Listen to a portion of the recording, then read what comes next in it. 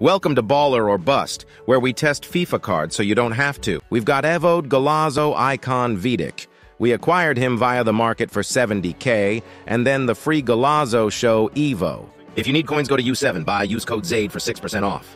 Now for 70K, this guy is great. He's lengthy. He's got great composure and reactions. Big man build, but with decent agility and balance. And of course, he's got jockey play style too, so he's a big dominant center back, like a Van Dijk or Maldini. Insane physicality stats, and he's got bruiser, so he's winning almost every single physical battle. That physicality mixed with his aerial plus and power header made him a monster in the box, defensively and offensively. He makes great tackles. He's got slide tackle plus, which is good, as well as block.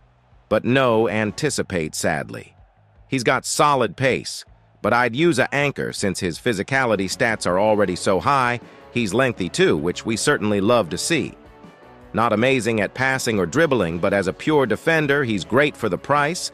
Misses the odd tackle for sure cause he is a cheaper end card, but insane value for only 70K, and the Evo was free, which we love.